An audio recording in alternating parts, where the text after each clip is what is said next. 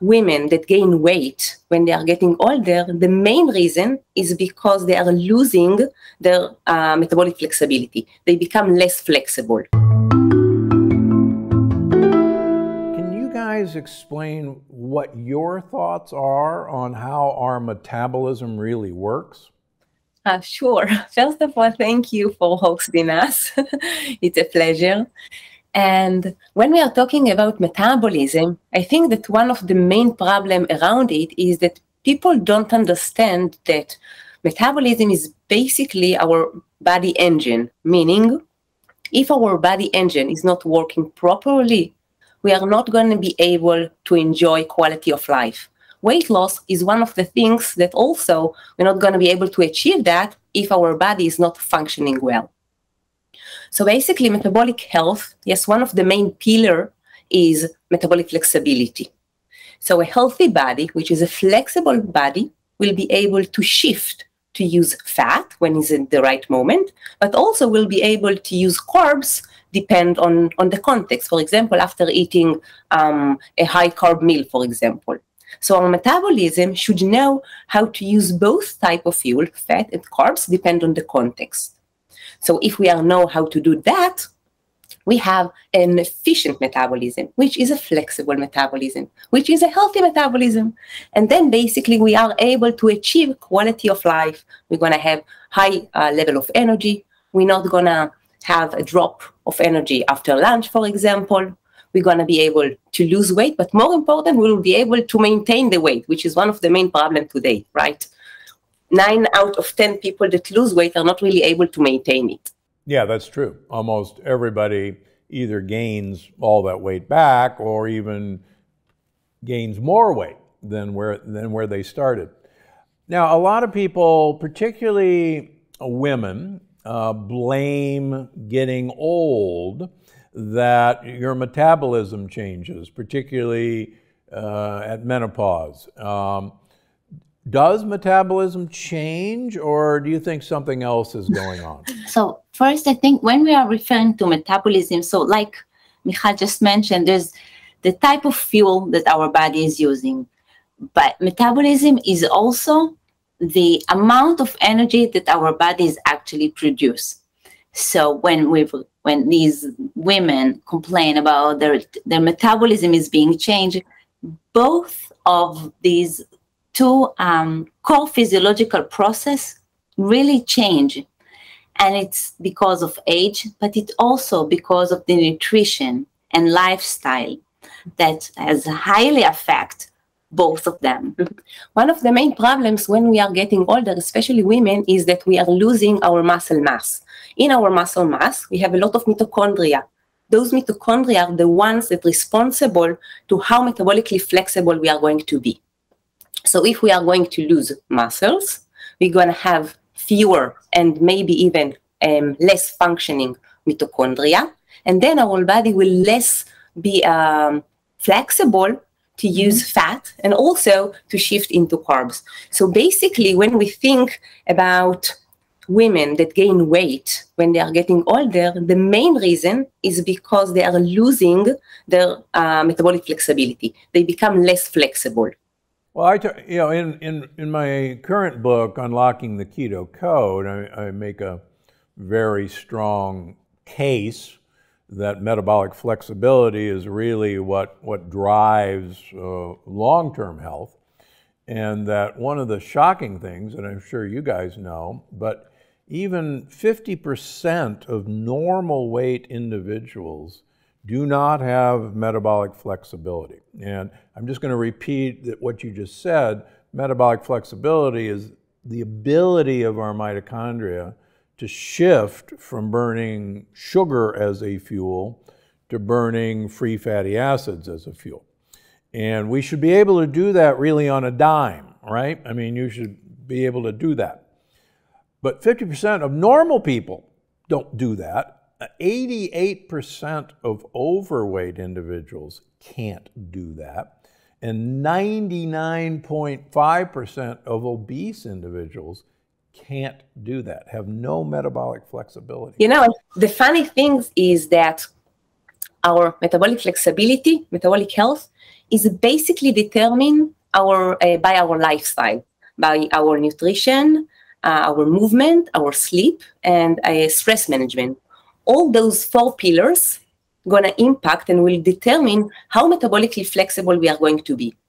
But at the end, as you just said, 88% of the population in the US are metabolically not flexible. And Merav and I keep asking ourselves, how is it? Because all of those 4 pillars, nutrition, sleep, mind, and movement, are under our control. So one of the main things that holding us back is basically a behavioral change, right? Because if all of us are going to move more, going to eat a healthy nutrition, Sleep more, going to be less in stress, those numbers are gonna be much less, but still, it's not the case. So what we are trying to bring to the world is that ability that if you are able to measure your metabolic health and see the impact of your lifestyle on your metabolic health, being able to measure that impact, this will help you to change your behavior. So this is basically what Merav and I are doing in the last 8 years. Wow, it's been 8 years. So what made you want to develop a system to measure metabolic flexibility? Let's start there. So 8 years ago, you said, we're going to be famous. Merav said that we must... we had to find something that we can do together. So no, it was a joke. We were 8 years ago, no, maybe even more. Our passion to metabolic flexibility started in 2008. Both of us, we were in our last year of PhD, and we started to compete to our first Ironman competition. Yeah. Now, you're familiar with that? Sure, yeah. Absolutely. So you know that most of the competitors are crash after 20 kilometers of running. I mean, they are doing amazing the swimming, the cycling, but then after 20 kilometers, their bodies just don't have energy anymore and they crash. And we thought to ourselves, wow, if we want to do that, we need our body to use the right fuel at the right moment so we will have enough energy to finish the marathon. So in 2008, you probably know, metabolic flexibility was not a common term. I mean, at least not outside the lab or in the scientific community. So we couldn't find really proven strategies in order to improve our metabolic flexibility. So we started to do many experiments. We used to eat our biggest meal in the morning, and we went to 6-hour cycling on fasting condition in order to improve our mitochondrial functionality. And in the competition at the end, we did amazing. Yeah, we did very well. You know, we compete with very muscular men, and they crashed, and we just kept going, and we finished with a smile. But still we finished, and there was something missing for us, and this ability to measure what we did, what has the highest impact. So we would put our effort on, and what has less impact, because we did many things. And after the first Ironman competition, we said, okay, let's take a technology that is already being used in the hospitals since the 60s, and made it available to us, so we will be able to measure how metabolically flexible are we, and what is the impact of all the things that we keep trying on ourselves on us. So this is how everything began. So how did you take the rather large, cumbersome apparatus that we use in an exercise physiology lab or in the hospital and turn it into something that looks like a vape machine? No offense.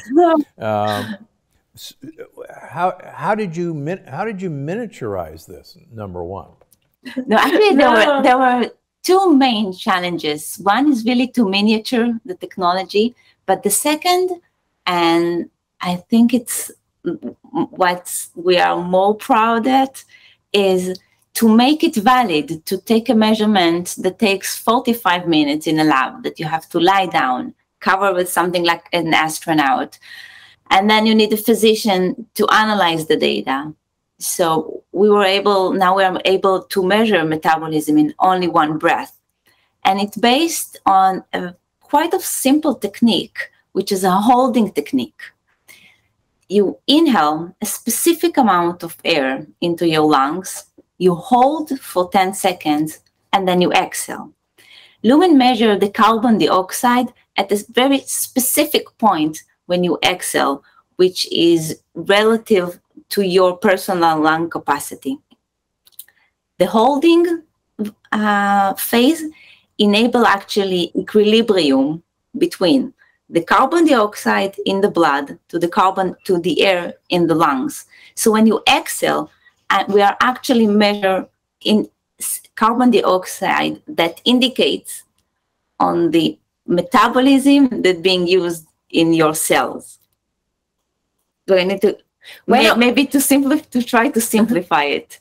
Our body, right? Each one of our cells all the time produce energy and release carbon dioxide to the blood. This carbon dioxide can tell us the type of fuel that's being used.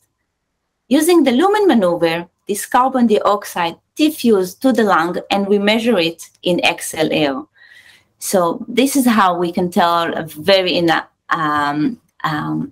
the set to tell you about your metabolism instead of going to one of the clinics or hospitals and lie down for 45 minutes. Basically, when your body is using carbs, it produces more CO2, whether when it's using fat.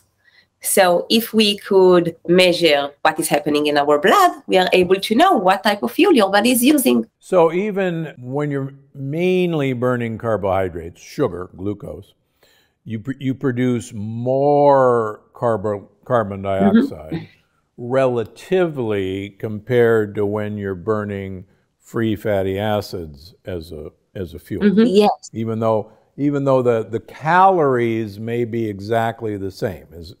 Am I okay? Yes, exactly. And so, and again, this is what we do in an exercise lab. But you're doing it not in an exercise lab. You've worked out an algorithm that says with just one breath, you can duplicate what would take a half an hour in an exercise lab, right? Yes, we just, I think it was a year ago, we just published a validation study in JMIL. And since then, we reached all kind of research institutes, reach out to Lumen, because we actually enable new space to explore metabolism that until today was not available. One of the things that Merav and I are passionate about is to develop the understanding of our metabolism. So every collaboration that we can create in order the world better understand metabolism and metabolic health, this is a very, it's nice to us. It's nice to know that we keep the research and eventually those insights from the academy, those insights, we can use them and bring them to Lumen users. So it's like, it's a win-win. Okay, so let's go back to maybe a dumb question, but obvious question. Why would I want to burn fat as a fuel sometimes? Why shouldn't I just burn sugar as a fuel? I got sugar everywhere. What the heck? I might as well just, have a donut every 2 hours and I'll be fine. Why wouldn't I do that? So if you all the time, first of all, if you all the time gonna eat donuts, yeah? So all the time there's gonna be an increase in your blood glucose, will cause to spike in insulin. Over time, those spikes in insulin, your body will develop an insulin resistance.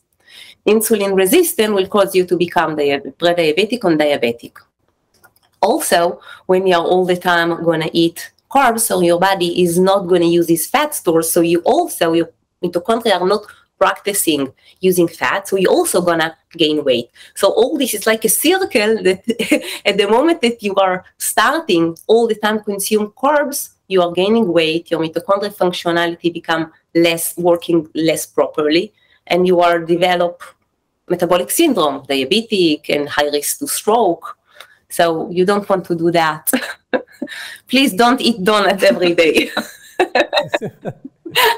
I completely agree with you. Number one, I know but number you two, there are a lot of people who go, but wait a minute, you know, fat has 9 grams, 9 calories in 9 grams per calorie, and carbs, sugar only has 4, and so boy, if I eat fat, I'm going to get fatter and fatter and fatter. So I ought to eat sugar so I don't get fat, but that's not right, right? I think, you know, what are calories, right? Calories, this is a measurement that we invent. We took the food, we put it in an isolated box, we burned it, and we measure the heat. This is not what's happening in our body. At the moment we eat food, things are happening, hormones create. Our body is not an isolated box. So when we are using calories, it's not the right. It's contextless. It's contextless. Thank you. This is not how we should measure food that we eat. The same as the weight on the scale should not be used in order to assess how metabolically healthy we are. 20% of people, of the thin people, are metabolically not healthy, and they are thin. So there is not a direct correlation between our weight and to our health. So all right. So I wanna have metabolic flexibility. And if I use your Lumen device, you don't have to. You can develop metabolic flexibility even without Lumen. Lumen can help you, but so how is our listener gonna know, just sitting here today, whether or not they're metabolically flexible? Because you and I, we all agree we want metabolic flexibility. I can't look at my Aura ring and know I'm metabolically flexible. I can't look at my Whoop band and know I'm metabolically flexible. I can't step on the scale and know I'm metabolically flexible. So help me out. Help our listeners out. How do we know? Okay, so without Lumen, it's very hard for you to know, but you can, because metabolic health is an output of our lifestyle. So if you're gonna eat healthy food and you're gonna manage your carbs properly, and you're not gonna eat late at night, and you're gonna move, and you're gonna manage your stress, and you're gonna sleep well, if you're going to do all of those, you're gonna be metabolically healthy. But you're not going to be able to measure it. And to personalize the things that you do. And to because it is a balance, it right? Is. You can sometimes do less or more, and it really depends on the things that you are willing to do. And sometimes you can maybe eat a little bit more, but then to do more exercise or a little bit. So, you can track after, if you don't have a Lumen, so you can track after your energy level, and you can see how your craving is, and you can measure also, your happiness level, because when we are healthy, we have more energy, we're more productive, we don't have those drop of energy, we can keep our weight off. So basically all the things that we want are happening, so we are also happier. So you can track after all of those on a subjective way. But if you more like Merav and myself, when we want to measure and we want to see, and it's important to us to see progress from day after day, week after week. So for that, there is no way really to measure it beside measure your metabolism day after day. And every week, Lumen is providing you with that score, how metabolically healthy you are. And you also, as Merav said, you're able to see how the things that you did impact on your metabolic health. Because eventually, if we will do everything right, we're all going to be healthy. But life happens, right? Sometimes you go to a restaurant. Sometimes she go with her kids to eat pizza. We're not all the time, eating healthy and work out and sleeping and all the time in in Thailand, resting on the beach. Sometimes we are in stress, right? So it is a balance between all those pillars.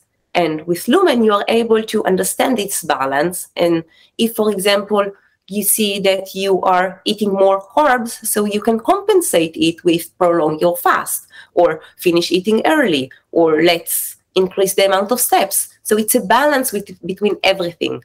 This is why Lumen, it's not a diet. Sometimes people think, okay, it's a low-carb diet. No, it's not a low-carb diet. It's not about low-carb. It's about low-carb if you want to do low-carb. But if, for example, Meravi, she finds it very hard to do low-carb, right, Meravi? So she is eating more carb, but she finished eating early, and she prolong her fast, and she do more steps. I have no problem do low-carb. I'm doing low-carb all the time. But I'm eating, I like to eat dinner late at night, but I'm just making sure that it's without carbs. So our life is a balance between all those movement, nutrition, stress. So that brings up a great point. So here we have kind of a carboholic over here, and then but that's okay. And you're kind of anti-carb. You finish eating early, and when do you eat breakfast? When do you break your fast? So usually I finish dinner around 7, and then I eat breakfast at around 10. Around 10, okay. Mm-hmm. And so on the opposite, you're finishing dinner at what time? 9. 9 o'clock, okay. And then what time do you eat in the morning? 10. 10, okay. So you don't have as big a fasting window. No. Okay. So so this is great. So you've made Lumen. And so what is your Lumen device at 10 o'clock in the morning for both of you? Are you both burning fat at that time, or yeah? Not always. Not always. Usually, also, I'm taking my measurement after I'm doing a workout on fasting, and then I'm able to shift to fat. So not all mornings I'm wake up on fat burn, but it's totally okay, because not every day we need to wake up on fat burn, right? Our metabolic health is not something that today I have it and tomorrow I don't. With Lumen, we are taking your measurement. It's like a snapshot during the week, and we are calculated it and take into account also the context. So it's not that if today I wake up and I'm burning mainly carbs, so today I'm metabolically not healthy. No, it makes sense. Yesterday I ate more than I needed. and it's totally okay. So it's like we want to see a trend and toward using more fat, and to see you more often waking up on fat burn. But it's not that if one day, or I don't know, every time in a while you're gonna wake up on carb burn, so you're not metabolically healthy. So it's something that it's much more holistic. I want to say something about the fasting.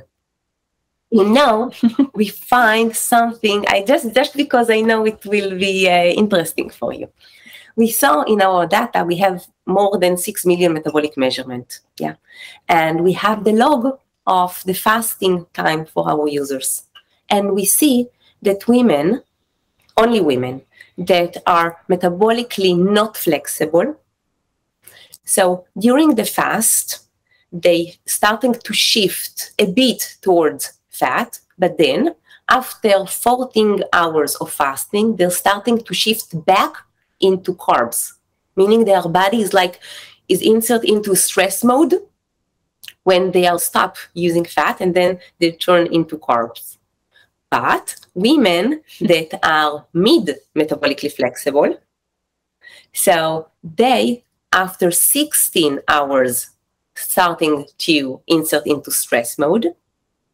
And women that are metabolically flexible, like me, I never insert almost into stress mode. And I'm able to shift to fat burn after 12 hours, 14 hours, or 16 hours. So it's very personal, all this fasting impact. Now that brings up a question. Everybody is aware of the keto diet.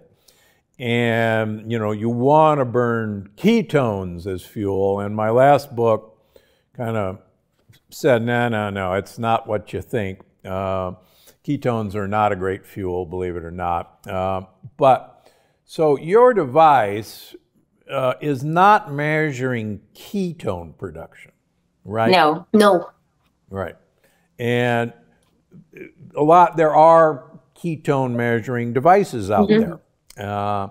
And whether or not that's a good thing or bad thing is a subject for another debate. But I think your point is that there's a lot of people that are obsessed with being in ketosis, that it's somehow, you know, the perfect fuel, and your brain loves ketones. And in fact, the human evidence on that is not true. Your brain certainly can use ketones as a fuel, and that's really one of the reasons ketones exist, because they're small water-soluble fat molecules that can get past the blood-brain barrier, and free fatty acids literally can't get through. But the idea that we should always be in ketosis, you're not always in ketosis. No. No. And I don't think you would want to be, would you? No, I'm not in ketosis at all. The fact that I'm using fat in the morning does not mean that I'm in ketosis. Right? I mean, we can have No, that's right. carbs, fat, and then only if I will keep avoiding carbs and eat high fat diet, only then I will start to shift into a ketosis. Also, we see one of the problems in ketosis, the way I see it, is that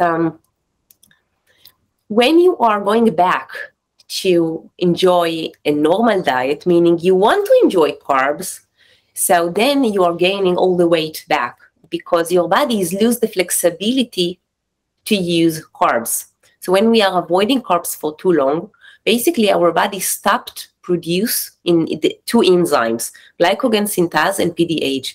Those enzymes are responsible to take glucose and produce energy from it, or to take the extra glucose and to store this as glycogen. So when we are avoiding carbs for too long, well, basically our body stopped producing those enzymes. We can go back and produce them, but by the time that we will do that, we already gonna gain all the weight back. So this is one also of the problems with keto. We see many of our users that come with very strong agenda of keto, but gradually when they are starting to use Lumen and they become less religious, and they starting to enjoy carbs, because carbs are not evil. We are getting many good things from carbs. We have getting a lot of fibers from carbs. Just depend the type of carbs. So not that donuts that you want to eat every day. So let me go back to the point that you've noticed with your studies, and that is there's a number of women, let me make sure I'm saying this correctly, that even after a 12-hour fast, which is actually not a long time, that's stopping eating dinner at 8 o'clock and having breakfast at 8 o'clock in the morning. And that's pretty normal. Even some people at that point will stop burning fat and start burning carbs, even though they're not eating. And that's stress mode. Does that explain why there's a lot of talk in social media that women don't do well with a ketogenic diet compared to men. That's a generalized term, but I think your observation is important because so many people, and I'm one of them, think that we should really aim for a 16-hour, maybe even an 18-hour window of fasting, at least 5 days a week, in my opinion. But what I hear you're saying is there's a lot of women that not only can't do that, but probably shouldn't do that. Is that summarizing well? I think that fasting is an amazing skill. We just need to manage it properly. So if someone is used to fast 8 hours and is used to live on carbs, I think that gradually because I think that the problem is mainly around women, she gradually need to prolong her fast. So those women that are metabolically not flexible, I would not start with 16 hours or 14 hours because their body is still not there. They gradually need to push their body into the ability that they can practice, the mitochondria is practicing and know how to use fat for energy. So I'm with you about the importance of fasting.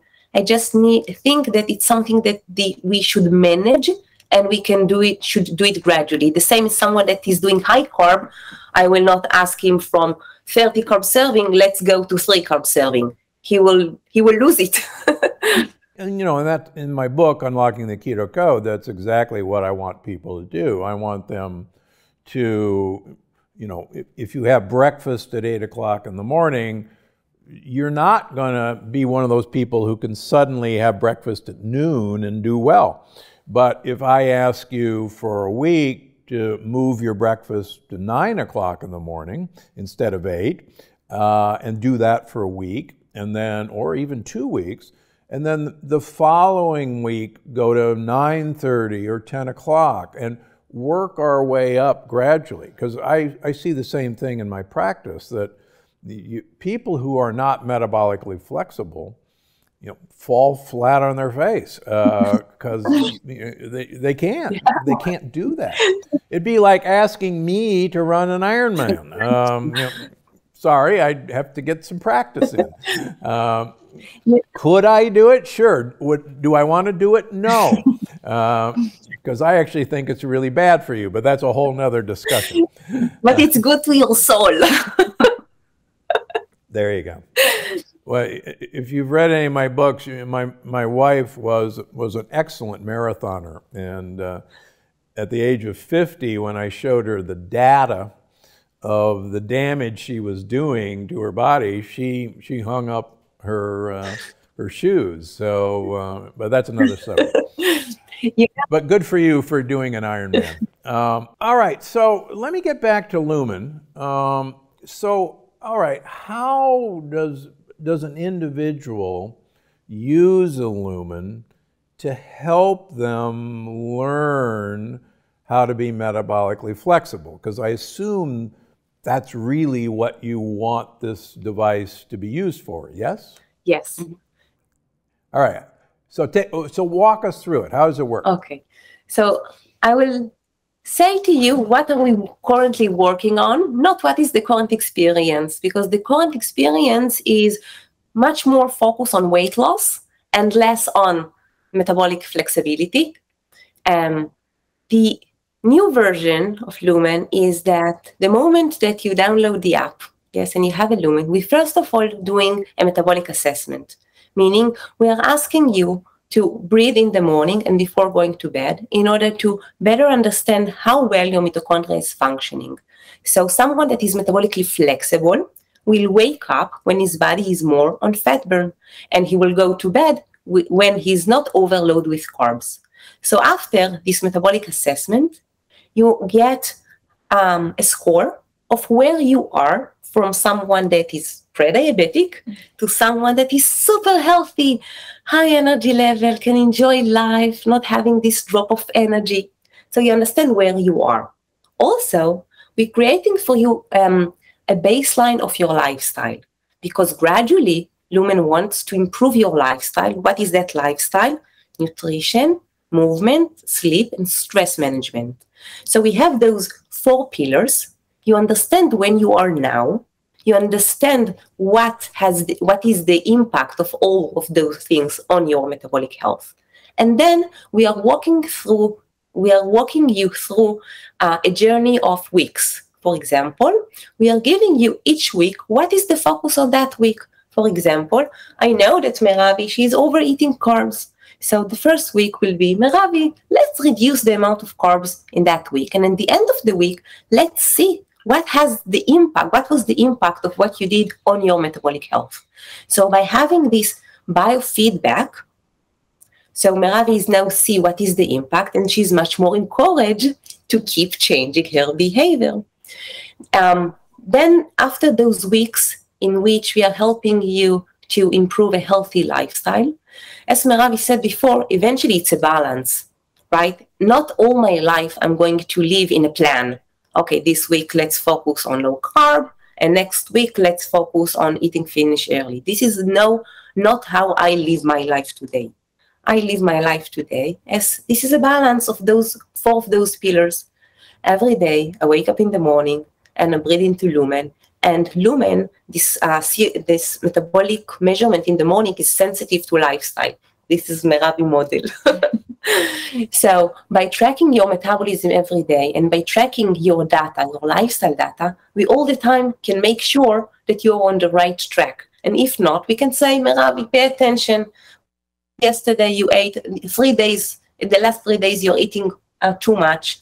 You are starting to decrease your metabolic health.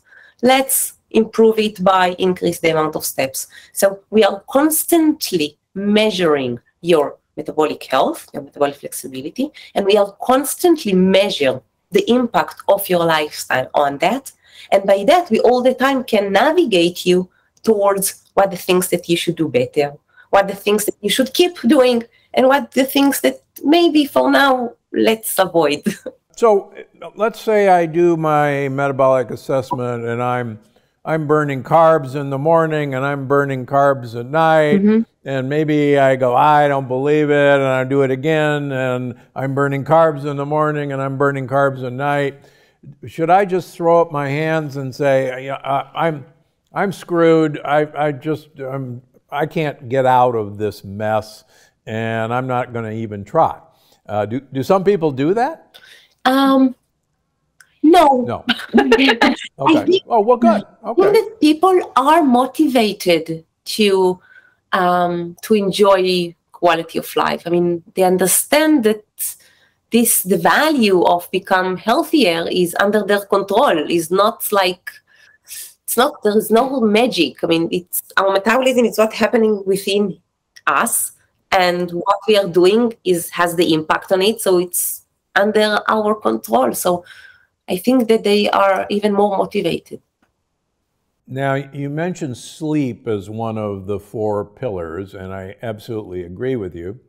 When I was a very busy heart surgeon, and heart surgeons don't get a lot of sleep at night because we're operating in the middle of the night and blah, blah, blah. I gained a lot of weight because I was very hungry for carbohydrates. Do you guys see on Lumen that when people aren't getting enough sleep, they're much more likely to be burning carbohydrates? Yeah? Yes, we had a user that, Mark, we had a user that it's like from his point of view, he did everything right. He did low carb, he stopped eating early, he did a lot of workout, but still he wasn't able to gradually shift into waking up on fat burn. And once we looked on his data and we saw that he just is not having enough sleep. He slept 4.5 hours consistently. And we gave them that insight. And once he understand that and he improved his sleep habits, you immediately saw that shift into fat. It was amazing to see it. Yeah, we are even now have a research collaboration to see how night shift affect morning metabolism. So I think it will be very, very insightful. All right, another complaint: mothers with young children don't get a lot of sleep. And what do you say to a mother who doesn't get a lot of sleep? That eventually you will, or do you have some tricks to help out offset that lack of sleep? So as I said, it's a balance, right? Because when you have children, yes, you might not be able to sleep properly. The same as sometimes, when you have children, Merav, for example, she had a month when she couldn't find the time to do workout. Yes. A month? It was 6 months.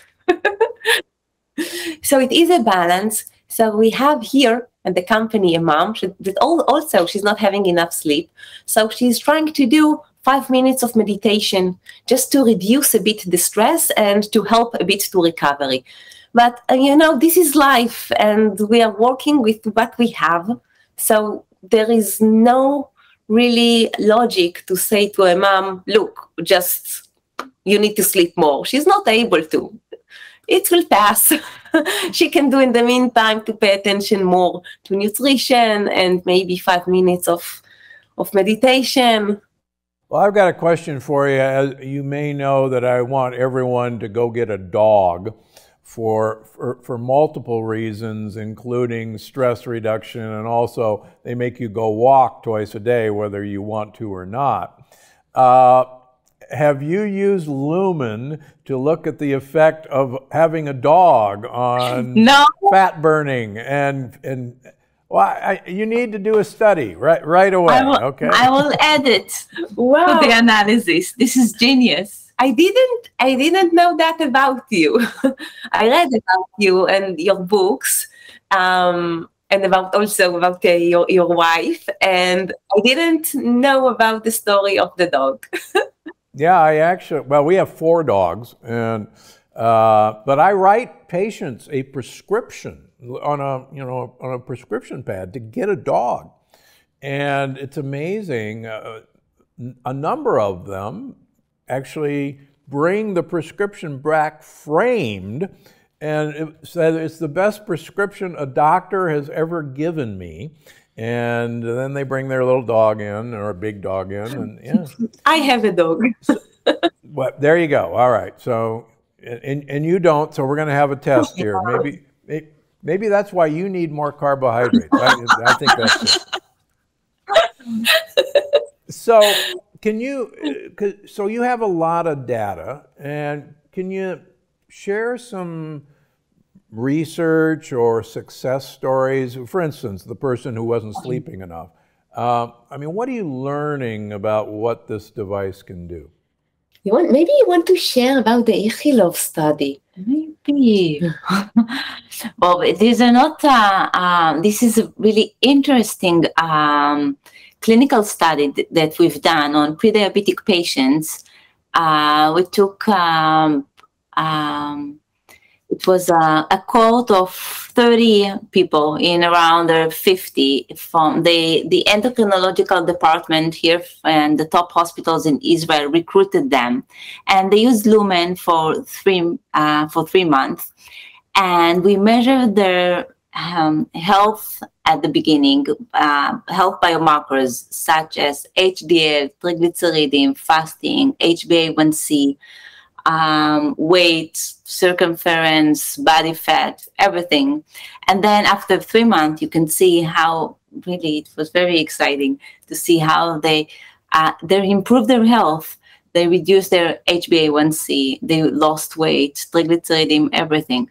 So only by using Lumen. Now, again, like Michal said, it's not that Lumen is a medication, but it definitely the biofeedback and the sense of control and the fact that you can see what you've done and how it's affected, it keeps you, encourage you to continue.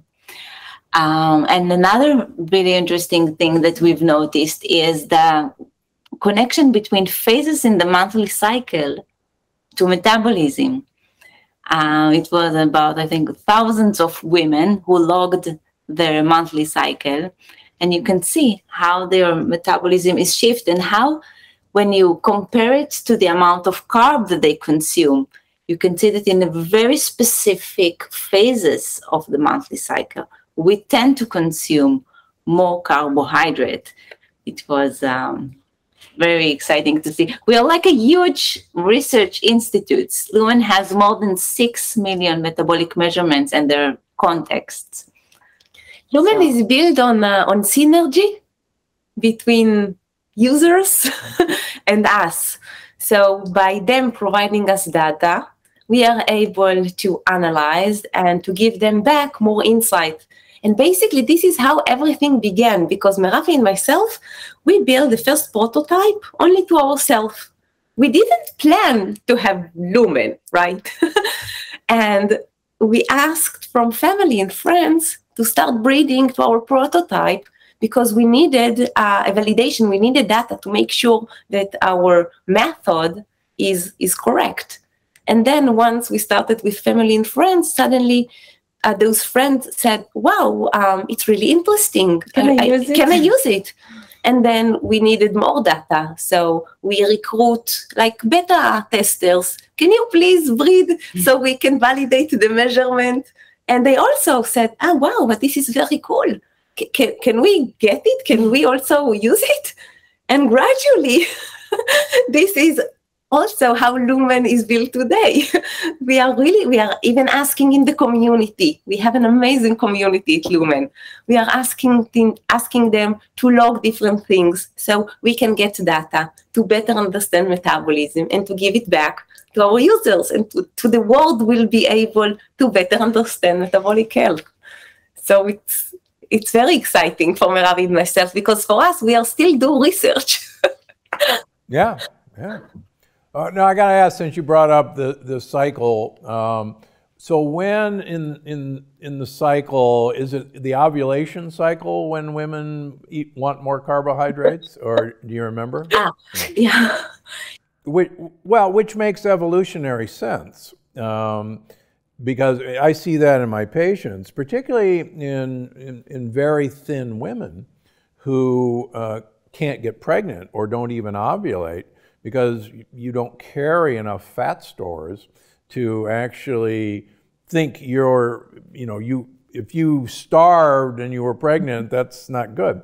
But yeah, so you want to actually add fat at the time of ovulation, just in case. So that's very interesting. So what you're saying, maybe the whole take home of this whole hour is, it's okay once a month in your ovulation cycle, you're going to crave carbs, and don't fight it. Is that a good message? Yes. And even you guys that's okay. So don't go against your biologic design. All right, you heard it here first. No, I mean, I think that's exciting research, because so many times, we shame people's behavior, and shame on you for wanting those carbohydrates. Shame, you have to be low carb. No, I really do think we have to listen to our body. Think our hormonal. We do need to also to pay attention, when you eat carb, not to eat it too much, but all those strict guidelines, it's very difficult to follow. It's very difficult to stick with. And we should just, balance life. So let me ask you one thing before we go. Have your users, are they astute enough to say, when I have a cup of coffee in the morning, I burn sugar instead of fat, or I have tea in the morning and I burn fat instead of sugar? Or is it that sophisticated? Because Some people have noticed that coffee makes their blood sugar go up a little bit, and that if you put cinnamon in your coffee, it keeps it down. But do people track that with Lumen? So people track after workout. So they take a measurement before and after to see whether their body shift, and by that they even optimizing the type of workout. They take a measurement also before the workout to make sure that they have enough energy. So if, for example, I am now going to do a HIIT workout, high intensity, they want to make sure that they have carbs. And if not, so they are taking a banana or something like that. Interesting, okay.